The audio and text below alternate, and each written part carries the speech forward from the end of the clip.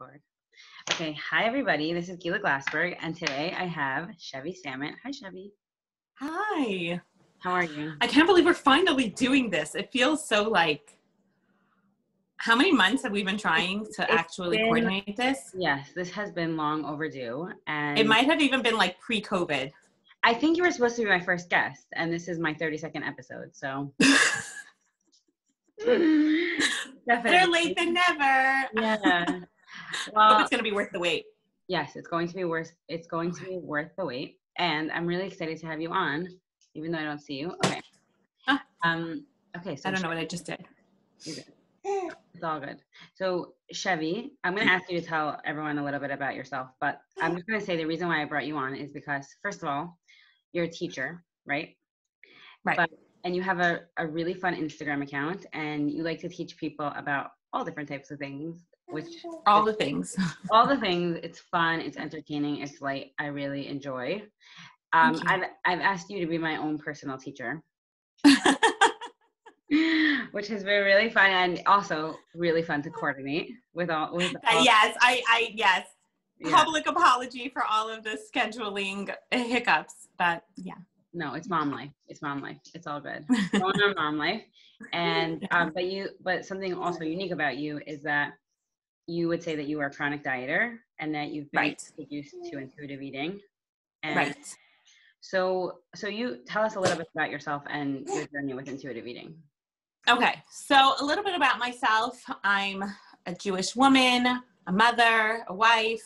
We're not going in any particular order. Jewish woman comes first, a mother, a wife, a teacher, a friend, a neighbor, a community member. I think I'm like a lot of women. We're a lot of different things to a lot of different people. My personal kind of journey with intuitive eating, it's interesting. I kind of stumbled upon it before it became like popular. I feel like sometimes people think intuitive eating is like 2 years old. When it's really not. But yeah, I chronic dieter, and I've actually, I've spoken about this on other podcasts also, that I just, I grew up in a home that was very health conscious. Both my parents are physicians, not overly, not like a, crazy restrictive environment, but definitely what I now recognize in retrospect was fat phobic. And understandably for, the context growing up in like the 80s, 90s, fat is your enemy, cardiac health was like, that was like really front and center. So, I don't say this with any kinds of like anger. We have a co-host. And I have permission to share this. I have 2 sisters and 2 brothers. Both my sisters struggled with eating disorders at different points in their life. And I'm the middle of 3 sisters. Like I kind of, they sandwich me. So I was kind of sandwiched by eating disorders. My older sister's a bit older than me. My younger sister's a little more more significantly younger than me. So I kind of was really surrounded by it, like in my adolescence and then like early like adulthood. My younger sister, it was just something I was really, really exposed to. And I personally, I was totally a chronic dieter. Always, no matter how much I weighed, I always wanted to weigh 15 pounds less. Like, I don't know what it is about the number 15. That's the number we're afraid of gaining. That's the number we always want to lose. But that was like my entire life. I wouldn't say that I was, like super focus on any one particular diet. I just was always like watching what I ate and always, like restrictive and then overeating. What does that even mean? Just eat as much as you need. But that's kind of how I looked at it. And my main struggle that I actually still really stays with me till today is that exercise was always punitive. Exercise was always how you earned your calories until today. That I think is like kind of the last piece of my journey that still hasn't fully fallen into place of, like joyful movement. And that's kind of like, how I and I thought that was normal. Like that was normal. And I look back at different times in my life where I was thinner, where I was heavier. And all of it like makes sense now in context. Like, oh, well, in this picture, you have a 3-month-old baby. Oh, well, in this picture, you know, you're like at the beginning of a pregnancy and like vomiting constantly. So like, obviously, you know, but in those moments, I did not have any of that perspective of like why I was the size that I was. It was always like, what is wrong with you that you are this size? And what can I do to be 15 pounds lighter? And I remember even when I was at my thinnest in the context of my marriage, and I can remember exactly when it was, I still wanted to be 15 pounds lighter. And now I'm like, oh, if only I were that, if only I weighed that much now, you know? But, you know, fast forward, like I said, I thought that this was totally normal. Fast forward to when my daughter was born almost 8 years ago. And I had this like moment in the hospital. I had 2 boys first, and then I had a daughter. And I had this moment where I was like, I don't want her to battle with all of the things that I battled with my whole life, you know? Not all of it was eating, by the way. You know, there were other things. I don't want her to be exposed to this, and I want her to have this confidence, and I want her, like, all of my, you know, hopes and dreams, and like I looked at my daughter, I'm like, she's going to be my healing, you know, like as a woman, right? I'm going to give her everything that she needs to grow into the woman that I wish I didn't have to struggle to be. Not that I didn't become, because I like to think that I eventually did, but you know, I don't want it to be so hard for her. And I would say like in the top 3 things was definitely relationship with food. Because at that point I already started to realize like there's something wrong with how much responsibility and how much like, I don't know if responsibility is even the right word, but really like guilt and shame and like punishment surrounded my food choices. It was always a thing, and I was devoting so much energy to it. But it still took several years for me to get to a place of like real intuitive eating. That definitely sparked my interest in division of responsibility. Because I was like, okay, this isn't about me. I'm lost. I'm a lost cause. This is me for the rest of my life. But for my children, and I also had one child at the time who was like a pickier eater. One child was totally fine. So I was like, you know what? DOR, this is how we're going to be feeding the kids. And it was actually through those principles that I found myself kind of adopting some of those principles, you know, for myself. Like, well, if I'm letting my children decide if they want to eat and how much they want to eat, why am I not giving myself that same permission? Like, I'm a mature adult, right? Mm-hmm. So like, why can't I take all of those principles and apply them to myself? And I still had never heard of intuitive eating. It still took like a while. I was, you know, and even like when it comes to DOR, so, you know, we mentioned this just before, like, as much as I appreciate like structure, I really do. I think there's real value in structure, but I am a little bit of like a rebel if you give me like too rigid of a structure, which is part of the reason, I mean, in addition to the fact that like diets don't work, part of the reason that I could never keep to one was because there was always this like, don't tell me what to do. I feel like deep down, I always knew that it wasn't normal for somebody else to tell me how much to eat and what to eat when. I will say that a really crucial part of my journey towards intuitive eating, because I don't think I'm there. Like when people are like, oh, are you an intuitive eater? I'm like, sometimes on Tuesdays, you know, like not always. Hi, gorgeous. So a really actually crucial step for me was when I found like the macro movement. Right? The like, if it fits your macros way of eating. And I don't know, you know, people are familiar with it, but one of the fundamental principles of it is that anything can fit into your macros. It's about the choices that you make. So for me, and I ate that way probably, that was like the longest diet I was ever able to keep to of all the diets. I mean, the others lasted like 3 days if you were lucky. Like, you know, some people are like, I could diet for a month. I'm like, how do you diet for a whole month? Yeah. I was never able to do that. But if it fit your macros was one that I was really able to like stick to for the longest amount of time, because inherent in the diet is a certain degree of flexibility. And I think it's the only, and I'm not saying that it's still a diet. Like let's be 100% clear. It is still a diet because you're still counting and you're still tracking and you're still letting external factors determine how much you're going to eat. But it was the only diet that had a certain amount of flexibility. I guess maybe Weight Watchers also, but like, I tried that also. And that was really important also because of the focus on like macronutrients, and like you actually were it was the first time in my life that I was paying attention to the different nutrients that I was eating. So when it came to like incorporating gentle nutrition, and by the way, like I did not do the steps in order when it comes to intuitive eating, and I still kind of don't. And I think that like it's a misconception that you will almost like, you know, stages of grief, you know, that you will just like, yes, see, that's so linear. It's not linear at all. There are times where I'm like, whoa, am I still challenging like the diet police? Like, how are we still there? Shouldn't they have been muted already? But it's not like that. Let me just interrupt you for a second. Yeah. Especially when it comes to like using food to punish or restrict or any of those things. If that's like your go-to when you're coping. So like, even if you become an intuitive eater, you believe in intuitive eating, it's very normal to fall back on your old habits. So that's just very normal. Yeah.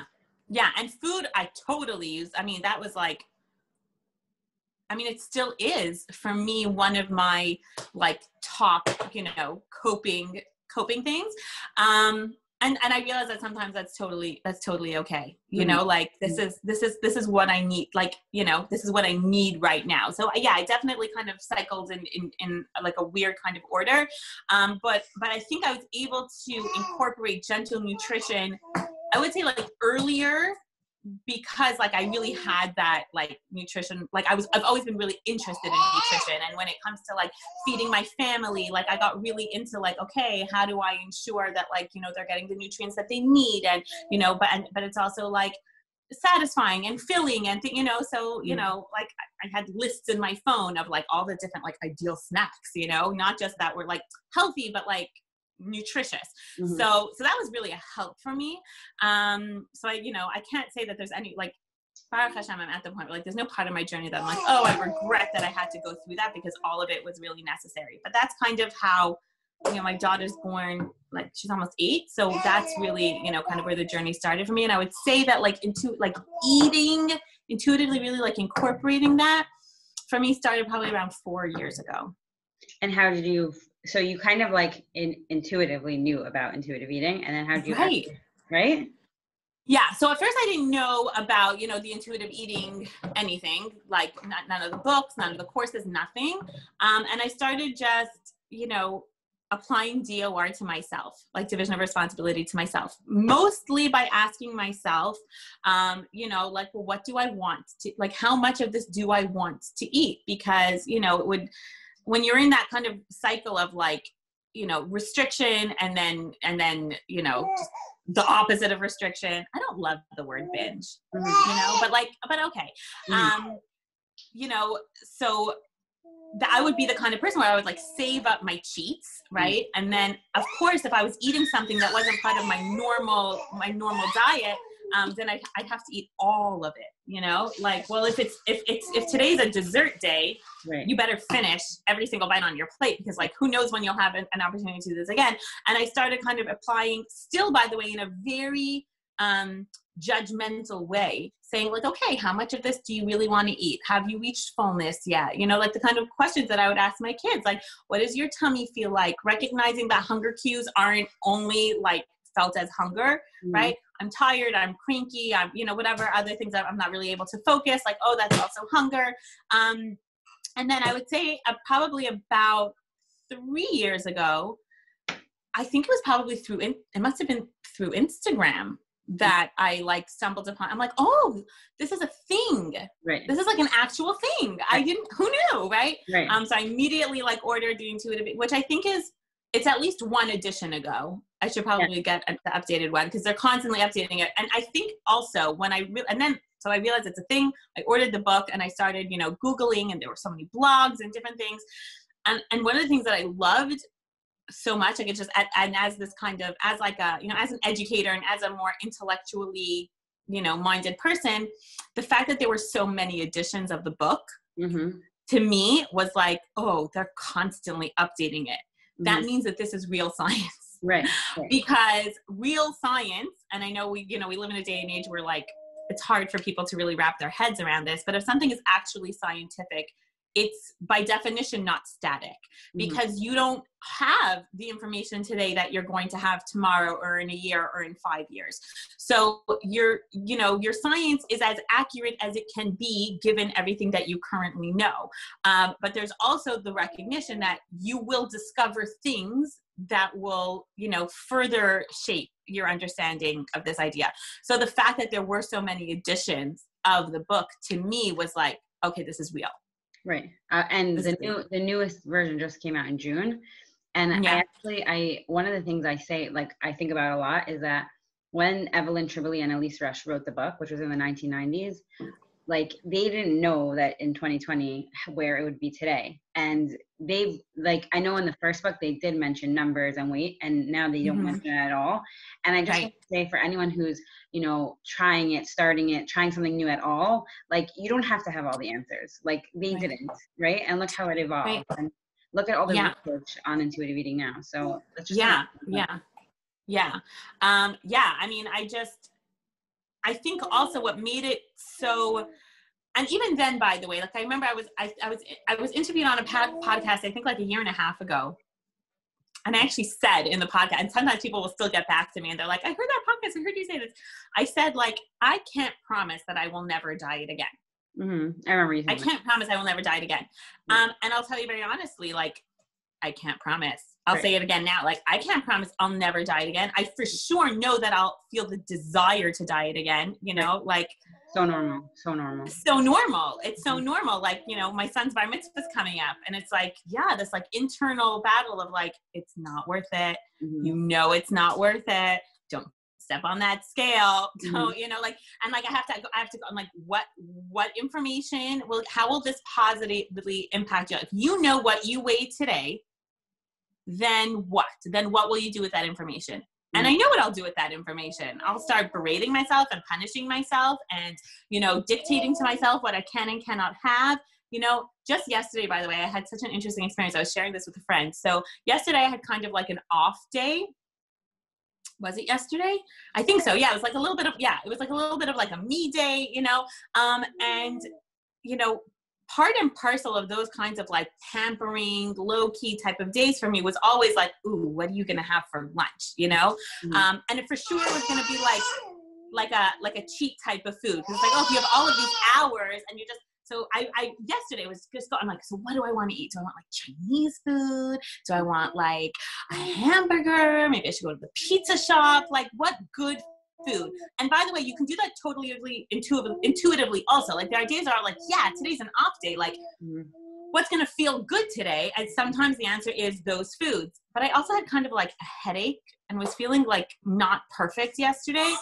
And I was able to kind of like be like, okay, well, what will you really benefit from now? Like, what do you actually need? And I was like, you know what I actually need? Like a light, nutritious, like hydrating lunch. Like, that's really what I need. Like, I don't need food now that's going to be like sodium heavy and like really like dehydrate me even more, because I could tell already that I was feeling like headachy and thirsty and whatever. So I went home and I just like, and I made myself something else. And I was like, it's so breathtaking when it happens. Like, it never gets old. It never gets old. I'm like, I can't believe that. And it's a win. But it's not a win the way it would have been 3-4 years ago. It's not a win because I made the more nutritious choice as opposed to the choice that was more just like tasty or, treat, play food, whatever. It was a win because it was an honest response to my body's needs. And when I say body, I don't just mean physical body, like my entire self's needs. It was an honest response. And I think it was intuitive, right? And sometimes the win is the opposite. Sometimes the win is like, you don't want an orange, you want a cookie. Right. Right. And I think that those wins kind of get highlighted a lot because we're still very, very much, I think like as a culture, we're still very much in the early stages of intuitive eating. And that's why there's a lot of misconception of like, oh, you eat intuitively, like you live on French fries, I think there's a lot of misconception around that because that's like that's like the necessary step in order to like remove all judgment from food. But that's not like, you don't stay there. That's not, you know, you're not supposed to stay there, because that's also not intuitive. That's also just like constantly responding to your cravings and this like knee-jerk reaction. That's also not intuitive, because that's not taking into consideration like so many other factors. I'm also always so shocked at how quickly it happens. Like, that didn't take me hours. I didn't have to journal about it. It was like 3 minutes, you know, that I like went through this process of like, no, wait, hold on. That's not, and I'm always like astounded at how like practiced I am in it, you know? I want people to know that what you're highlighting is really the nuance, right? Like, yeah. And the mindfulness, a lot of things. And like, and that it's not linear at all. There's no really, it's not like a rhyme or rhythm type of thing. Like, yes, there is a backbone structure, but like, if you would have decided to have the Chinese food, it would have been okay. Also, you might have had more of a steak and said, next time I'm going to try to have something there, right? But really just to notice that, like what you said before, I wrote down some words, like the permission, the responsibility, without judgment. Like, okay, like this is what my body needs now, and I'm going to listen to it when I can. Yeah. And I would have thought, you know, it's interesting, like going back a couple of years, or I would say even more recently than that, 1.5 years, 2 years ago, or depending on the day, maybe even yesterday, if I would have chosen the Chinese food and then like felt like not so great, I would have perceived it as a mistake. Right. Oh, you made a mistake, Shevi. Next time you'll choose better. Right. And now it's like, no. It's not a mistake. It was a choice. Right. And now that choice gave me information. And with that information, I may or may not make a different choice next time. But there are no mistakes when it comes to intuitive eating. To me, that was like, because when you're on a diet or you're watching yourself or you're on a, you know, I did lifestyles also, just by the way. Like, I went through a period, especially because and now I think this is gaining more traction, because like the whole concept of orthorexia is actually becoming like more like known. And it wasn't like that for me, but I definitely went through a period of time, like a couple of years, where like I was obsessed with clean eating and nutritious eating, and, you know, what I put into my kids' bodies and what I allowed in my bodies. And I was like, and I was really strict about it. And then of course it was like, no, 80-20, you know, and like this is, and like, and my husband and I did it together. He's also like, it's like, we both grew up in like wholesome nutrition type of like homes.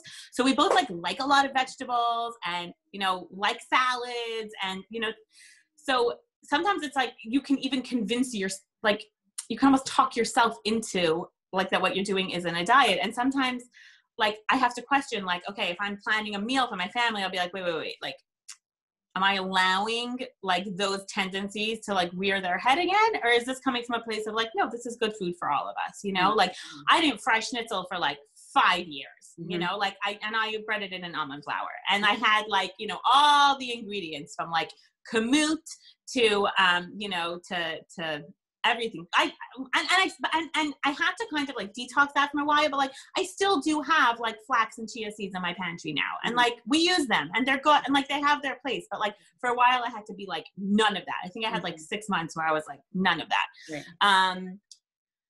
But yeah, the whole thing is like a journey, and that, so yeah, it would be very like, oh, that's a mistake. You know, you made a mistake. Next time you'll choose better. And that still has that undertone of like naughty. So that's actually like a good point, and we could even segue into like Elul and Tshuva and all that stuff. But I want to say that the reason why I love intuitive eating, I love it for a lot of reasons. But one thing that you said is like that instead of looking at this as a mistake, it's just a choice, and you could make the same or a different choice. But it's like data. Like I have this, you know, I write on my bedroom wall, and I wrote like failure equals data. I really like that. Yeah. Like, doesn't even have to be the word failure, but like just that's where intuitive eating spills over into like all areas of our lives, where we have like that rigidity that's like suffocating us, and this is not rigid at all. And you know, that's why it speaks to so many like perfectionists. Like the rigidity only serves us to some extent, right? Right. Yeah. Because you can't really like, you know, rely too like on the food rules that for so many of us make us feel safe around food. And the reason we need to feel safe around food is because we don't trust ourselves around food. A false sense of fake, right? Right. Exactly. Right. So I wanted to, I love your perspective on Judaism. I feel like it's also very nuanced, and maybe like what we're missing a little bit in the world. I don't know. Not to point fingers at anyone. It's hard to teach nuance. I always say like it has to be modeled, kind of like empathy, you know, like you can't really teach nuance. You have to model nuance, and you have to share from a place of nuance. And I think that's how our kids and our students learn it. That's hard to do in a classroom setting or in a family with so many different family members, because nuance is going to look different for every single person. So yeah, just to like, defend. That's really interesting. That's interesting, because even when you said, like, to go on a different subject, but like, let's say empathy, right? Like, you can't teach empathy, you could just model it. Like, there are people who are naturally empaths, right? Like, it's just their makeup, and then there are people who are like so not, and they have other strengths, but like, right. And something like nuance, like how if you can't teach it in the classroom and you can't teach it in a big family because there's so many kids, like, is that even like a realistic expectation to be taught? So I don't know that it can't be taught the same way like empathy can be taught, but it has to be on a foundation of modeling, right? If you're teaching empathy, but you're never modeling empathy, then like that's never going to be enough. Right. And I think the same is true for nuance. I mean, I think part of it is we never kind of graduate from a certain like juvenile kindergarten-esque perception of certain things, because while kids can certainly pick up on a certain degree of nuance, they're not as, developed as an adult in terms of their capacity. So when we teach things, let's take an Elul concept like, the scale, right? And you have like mitzvos and averos, right? So you're like, our kids come home with these like construction paper scales, and we want more malachim on this side and not malachim. And then we're walking around as like 25, 40, 65-year-olds with these like construction paper scales in our minds. And it's like, at a certain point, our understanding of bigger concepts needs to evolve, like, together with our development and our life experience and everything else. Like, Torah is not kindergarten. Right. More, 1 second. So I think kind of that's part of it. And we want to obviously teach these ideas to our children. And that's an age appropriate way to give them that visual and to explain that concept, and there's good and there's bad. But like that should have, I firmly believe that should evolve over time. And I think that's where we're kind of like experiencing a hiccup.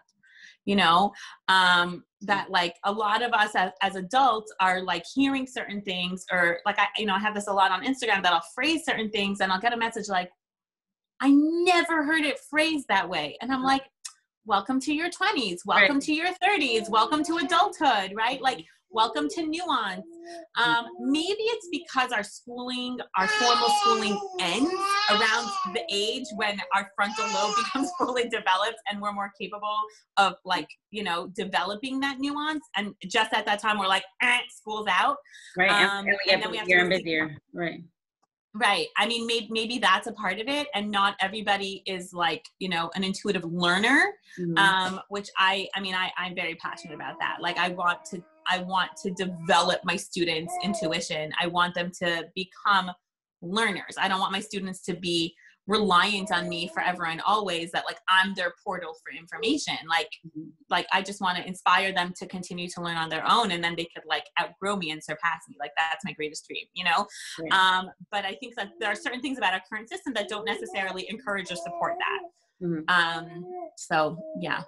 So I want to talk about, let's say like now that, guilt and shame is a big part of dieting, right? Yes. And with intuitive eating and health at every size, and we've sort of like trying to take the judgment out of eating, the moral judgment, right? And I wanted to parallel that a little bit with like Judaism. It's like so different, but I wanted to know like what we're learning a lot about in the research is that like a certain degree of guilt isn't really like good for us. Like it makes us feel worse about ourselves. We indulge in it. We stay stuck. Ironically, we continue to do those behaviors that are making us feel guilty, right? Yeah. There is like I'm sure there is a place for guilt in Judaism, and that sort of like comes up. Am I wrong? Like what in LO? Like, well, there's a place. Can we call it regret? We could call it regret. Could you Yeah. like Not because I want to just make this about semantics, but I think that sometimes if we define our terms, what we mean by guilt is that like shameful getting stuck inability to like move forward. And like you said, ironically, just like repeating those, it's almost like our brain seeking that chaos of guilt, you know, because it just feels comfortable to us. Even though it's really uncomfortable, it's known. Whereas regret, I think, is kind of that same information. You know, like, how do I feel post that behavior, saying that, doing that? Like, regretful. You know, I actually this happened recently. I got a voice note from a friend of mine who told me, she said, you know, I was thinking about a conversation that we had. And in the course of the conversation, she had asked me a question and I answered. And her response to that answer, she felt was like derogatory towards like a specific person. I kind of like, I didn't like absorb that at all. I didn't interpret it that way at all. And like, I had context for all of it. So it didn't really stick in my mind at all. But she sent me a voice note like a week later. And she's like, you know, think about that conversation. And like, I should not have said that. Like, I realized that, you know, and the way she phrased it also was like so like mature and growthful and like evolved. She was like, you know, I'm reflecting on this conversation and there was really no need for me to like express that the way I did. You know, and I apologize if it left any kind of like negative perception in your minds about this person. Like, I'm definitely gonna think about how I can be more mindful in the future to like not respond in that way. And I was like, that is tshuva. I feel like that's not regret. I feel like that's reflective. I hate the word. But what prompted her reflection? There's that moment of like, ugh. But you don't say stuck in it. You don't say stuck in it. Describe the feeling of like, is it regret? Let's say it's like similar to the feeling of like, you know, you just like the post Chinese food coma. Okay. And by the way, I don't know if people know this, but it actually is possible to eat, you know, an appropriate portion of Chinese food. It doesn't feel that way. And that, you know, part has to do sometimes, maybe it's the MSG. But like, it's crazy. I've done it like once or twice. Yeah, I love Chinese food. I'm going to just say that. I love Chinese food too. And one of the things I love about it is like eating it and then being so full and then like 15 minutes later being like, I'm hungry again. Like that's part of the experience. Right. But if when you have in that moment, when you like feel like, oh, that was too much, right? So that could either be like, I'm not feeling so good with myself right now. And that prompts reflection. And what came to mind in my head is sort of like a spectrum. Yes. This just came to me, okay? So let's say you eat the Chinese food and you go from like something like here to like regret to like guilt. But I don't know what the word is that's before the regret. It's like regret is too heavy for me. I think I've become like, I have these like aversions to these words. Yeah. Yeah. So why can't we just call it like a prompt to reflect? Like, what's that prompt? Yeah. What is it? You know, discomfort? Do we have to give it a word? Discomfort. What'd you say? Discomfort. Discomfort. Yeah. It can be discomfort. Yeah, totally. Because again, discomfort it's not bad to be uncomfortable. It's information. Right? Like there are times where you're uncomfortable and that's such a emotionally, physically, it's so necessary because it's giving your body information. I'll give you an example. I burnt my hand yesterday, like boiling water splashed on my hand. Okay. So I like immediately put it under water and my mother-in-law is like queen of getting burned. She's like, I always see her with like Silvadine and potatoes on her hands and things like that. You're having enough. And so she tells me, okay, you have to keep your hand under, not freezing cold, but cool water, keep it in cool water until all of the heat comes out of your hands. And if that doesn't work, she's giving me other things, honey, potatoes, whatever. The point is to draw out the heat. And I said to her, how am I going to know that the heat is totally drawn out? She said, because when you take your hand out of water, if the heat isn't fully drawn out, you'll still feel that, like, it'll be more mild, but you'll feel that burning sensation. So that discomfort, right, has a real purpose. It's telling me, get your hand back in water. You're not done yet, right? There's still heat in here. You don't want it to blister. You don't want it. So discomfort, like, should really be welcomed, because it gives us so much information about what we're experiencing, and also about what our next steps should be. Right? It's really, really, like, practical in that way. That makes sense. And take it like with anything, like, I don't know, I'm nursing my baby, right? How do I, sometimes this happens to me all the time, especially like in the morning. You wake up in the morning, you can't remember which side you last nursed on, right? So you try one side and you're like, ooh, the other side is feeling like really uncomfortable. That's information. Switch your baby to the other side. Like, and we should welcome it, but we're still like, ooh, discomfort. No. That's like not an optimal state to be in. We should always be comfortable, because comfortable is easy. And when there's ease, there's calm. And uncomfortable doesn't have to be chaotic. It could just be like, and I think that the key, like, differentiator there in terms of our response is, are we curious or are we resistant? So I was just going to say, are we curious or are we judging? And right. Elul is about judgment, though. It is about judgment. What's about judgment? Elul, right? So when we say judgment, right, like, again, do we have like a very kindergarten, like, perspective on it? When we say, like, Hashem is judging us, or we're supposed to judge, like, a lot of times we talk about making a cheshbon hanefesh, right? Or like this concept of cheshbon, right? So cheshbon literally means like accounting. Right? Which is essentially a reflection. Gather the data, gather all the data. What have you done? How have you felt? What have been the ramifications of those choices? Gather the data, right? And now process it, synthesize it. Why can't we be curious about ourselves as opposed to judgmental of ourselves? Because the judgment, I mean, again, I don't want to get caught in the semantics of it. I think the semantics are important, actually. Yeah, but the judgment doesn't really get us anywhere if it's that kind of, like, like heaviness, shameful, like harsh kind of judgment, right? And the truth is, when Hashem judges us, I mean, like, what does that even really mean? Like, Hashem knows what we did and he knows why we did it. So it's really like giving us the opportunity, right? He's giving us the structure to become curious about our own selves and our own behavior. Hashem doesn't need us. He doesn't need our mitzvos. He does, this is not, right? This is not for his benefit. He doesn't gain anything, by, like, giving us this rhythm of Elul and Tshuva, and right? It's really for us, because, like, if we don't have this built into our calendar, this, like, reflection time, when's the last time we actually reflected? Right. So you're kind of taking you're making it very neutral, the accounting of yourself, as opposed to, like, negative. Well, I think it is neutral. I think it is neutral in the sense that,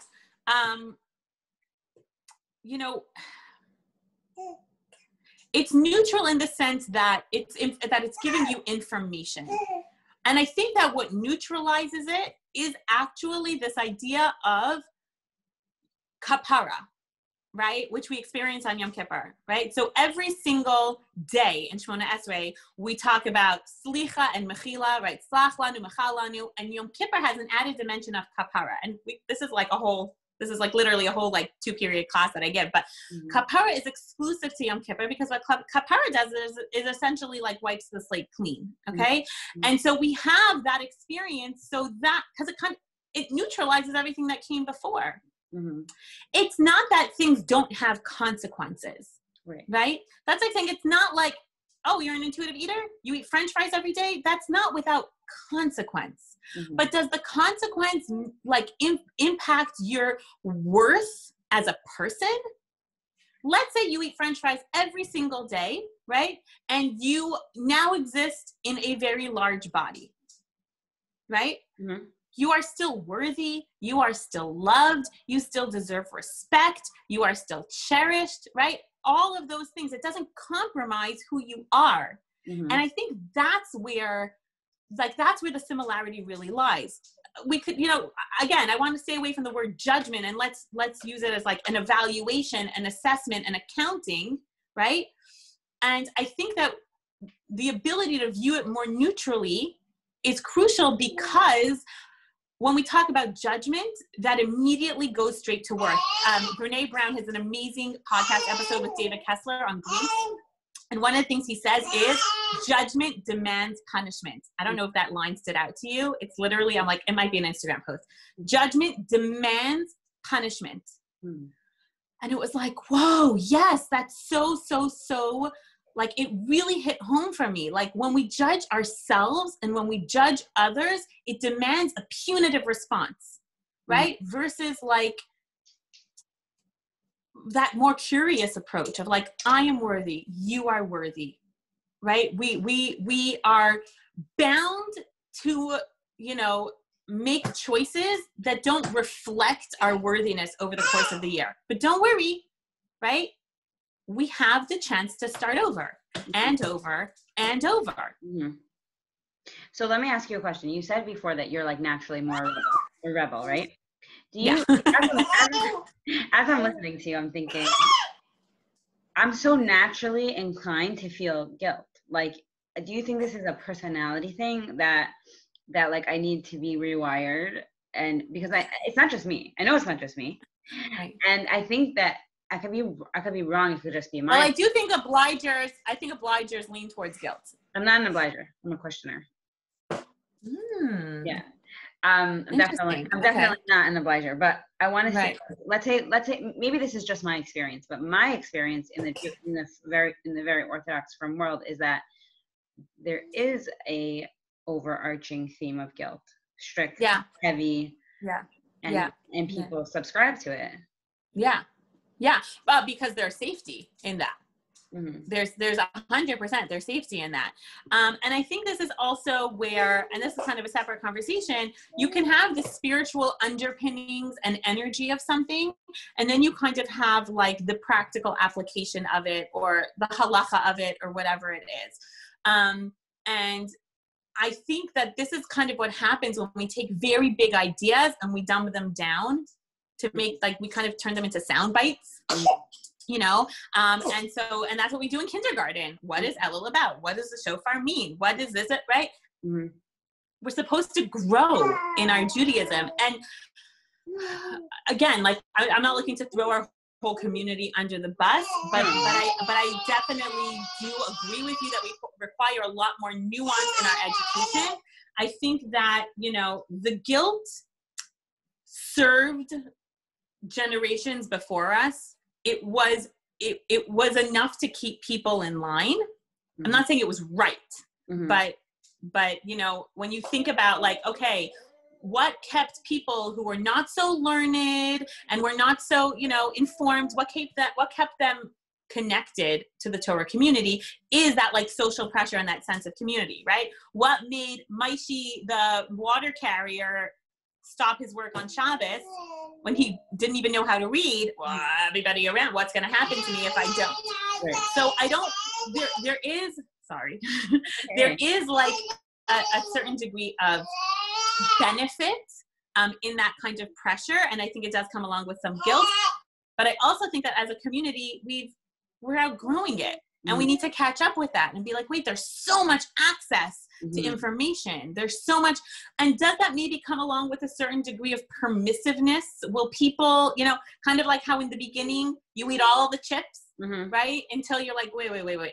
Maybe that's something that our community needs to experience. And I always say to people, like, Hashem can accept us with all of our mistakes. Like, why can't we do that for each other?